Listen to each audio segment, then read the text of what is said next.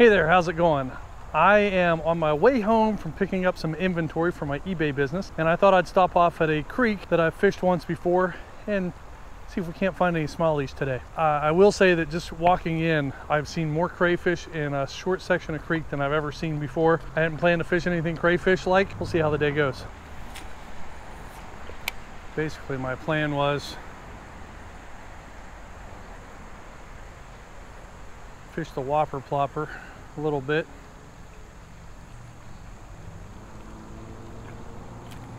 Because, you know, fish are starting to get aggressive and they may be willing to hit the Whopper Plopper right now. Ooh. In fact, I had a hit right off the bat there. Wasn't even ready for it. So that's a good sign. Try to cast back in there. It's got a little twisted up. That's probably why I missed him. So anyway, like I said, my plan was I'm going to fish the Whopper Plopper first, and then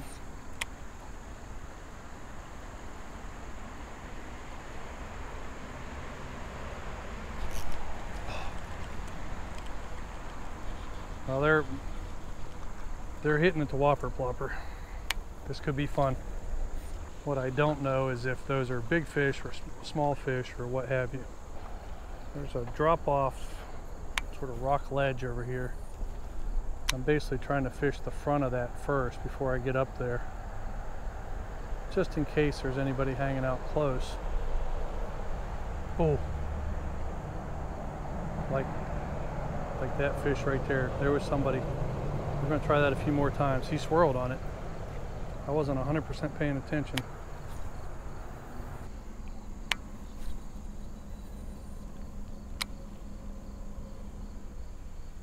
I mean, I guess we're trying to get the whoppers first, right? Get the big fish. At least get the aggressive big fish. But I tell you what, they're hitting the top water. And the fact that they're swiping at this also means that they're not just keyed in on crayfish.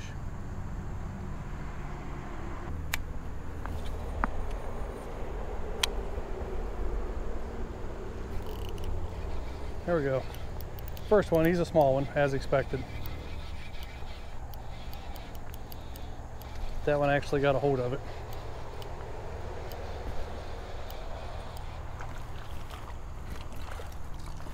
Don't see anybody with him. But there we go. Got our first smallie. Come here, let go. So I think he's already, oh man, he's got the second hook in his side. That didn't make him happy.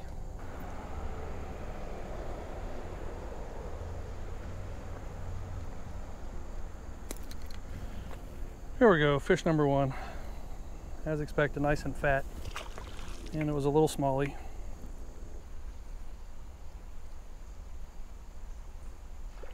Oh, man. Oh, he came up and crushed it. Somehow didn't get a hook in his mouth. It's another small one. I got up into the branches there.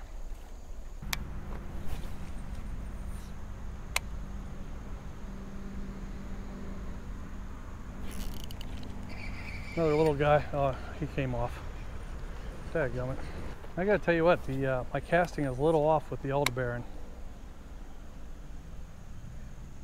It really does cast really nice, and I am casting a little long quite often.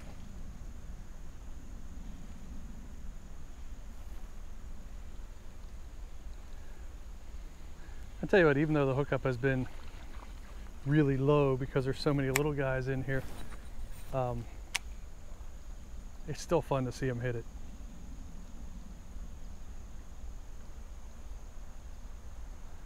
Like I said, we'll come back through with the Helgramite. We'll see if we can't catch a bunch of them on the way back. I sort of look at topwater as like, well, are the fish aggressively feeding? You know, they're fun to catch on topwater, but the way I look at it is if I throw Whopper Plopper or any kind of popper, topwater bait, and they're hitting it, it's usually a good sign. Oh, that's a better fish. That's a little bit better fish. He hit it, I waited, popped it one time, then he came back and got it. This guy's not a giant, I don't think, but nice little creek small. Ooh, and there was a bigger one following. There was a bigger one following. Ooh. This could be a really good hole. That's not a bad fish. See if I can get him without getting the trebles. Solid fish, that's for sure. The ones that have got it have gotten stuck.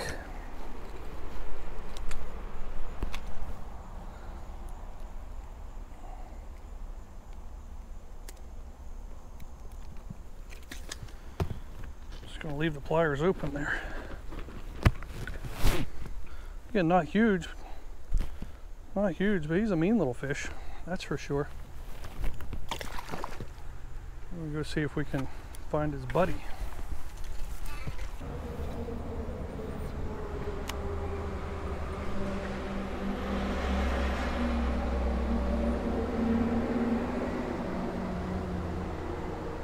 And that one's able to take it down fairly far. Took a while for that to come back up.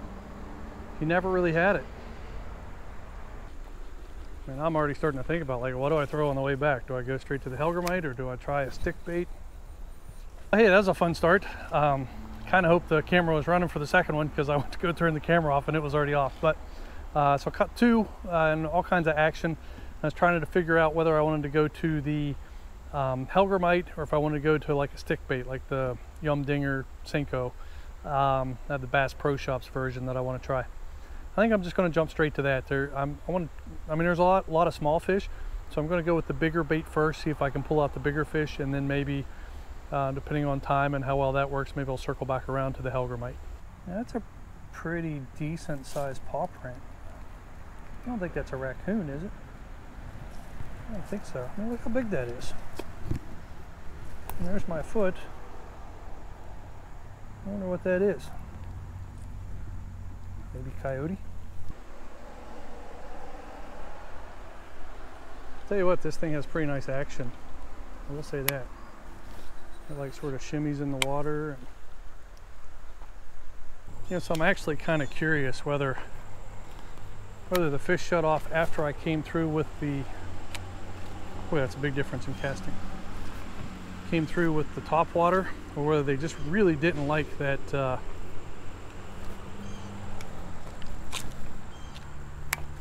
that stick bait. So now I'm just going to throw the Helgramite out there.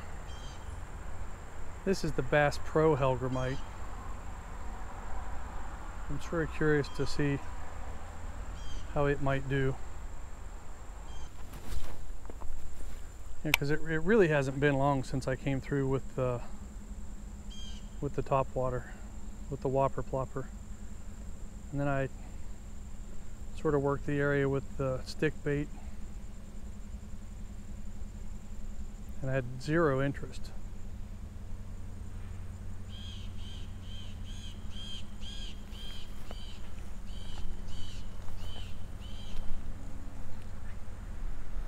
So I'm kind of wondering if I somehow managed to completely spook them with the Whopper Plopper.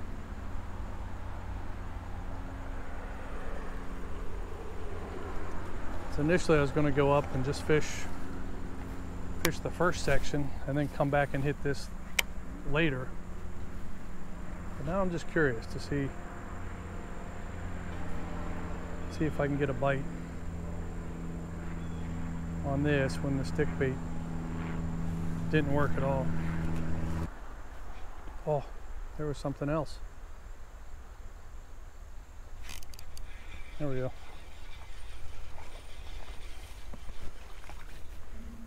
Little rock bass. Tiny little rock bass. Good job getting that in your mouth, buddy.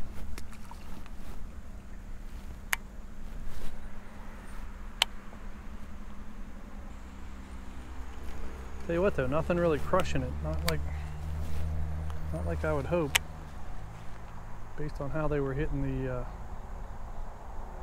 top water. I thought it might be game one today. You know, I saw a little fish falling it there. Don't know what it was. I'm definitely getting hits on this though. Whereas, well, those are all tadpoles. I said the stick bait is pretty much nothing.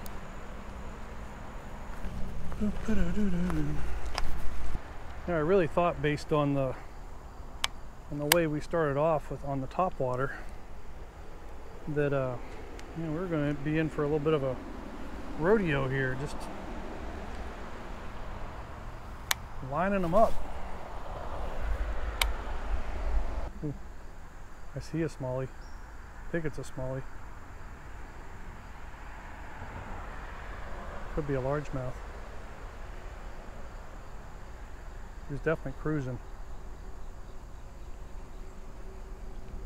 Which again makes me wonder if I shouldn't be throwing something that moves. Okay, I've got an old beat up Keitech swim bait in there. It was in my hook box. Just out of curiosity. I think it's probably been in there since May. I don't want to see if it's, they want something swimming, or did they really want the topwater? Fish that I've seen have not been stationary.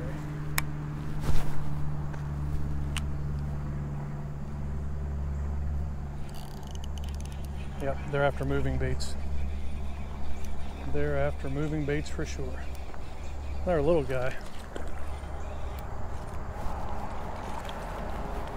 Come here.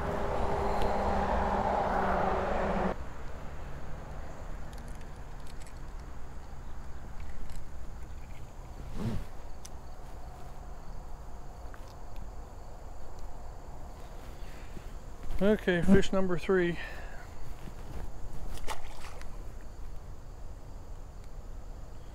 See how long this Keitech can last. I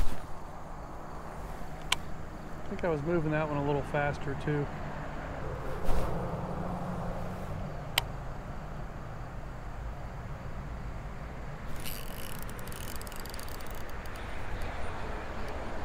I tell you, this little guy hit it hard and took off. Oh, it's a rock bass. I was thinking, man, something just nailed it.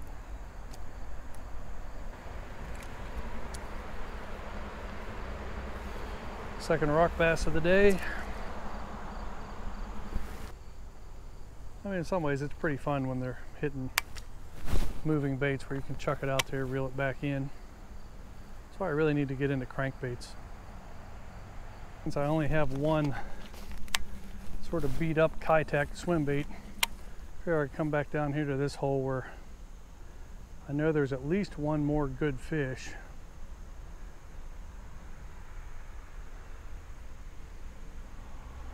Because he followed in the other decent smallie that I caught today. I just had to go back to the Whopper Plopper and give it a couple more tries just to see.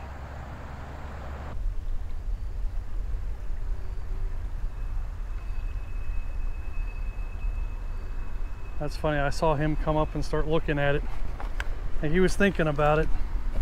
I'm like, oh, there's a little guy. Well, hey, you know, it's always fun to stop and catch a few fish on the way home from a little bit of business, right? You know, I was thinking about it. Today's video, actually, man, my hat's always messed up. But today's video, I really owe a lot of thanks to 2 other YouTubers, you know, for all the fish that I caught today and where I'm fishing. Matt from Indie Yak Angler, you know, obviously, I mean, he's, you know, what, 250,000 followers or something like that, maybe more. You know, a lot of people on YouTube that watch fishing, they know him. You know, I first learned about the Whopper Plopper and the Keitech swim bait from his channel a couple years ago, and that's pretty much what I caught everything on today. And then the spot that I'm fishing, you know, I learned about this when I went fishing with Joe from Random Fishing. So, you know, it's always great to try some new baits and go to some new spots, but it's a lot of fun to use some of the old favorites too. So, didn't quite work out as I planned. I got out. It's a Wednesday afternoon. I go fishing on Wednesdays a lot, don't I?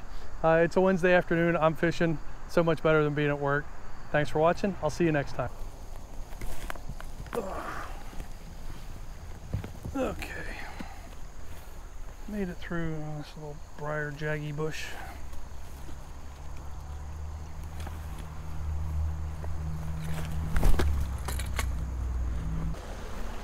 Don't think there's anything in there, but let's give it a go. Well, there was something in there. How about that? I don't know if we'll get another shot at it, or if there's more than one.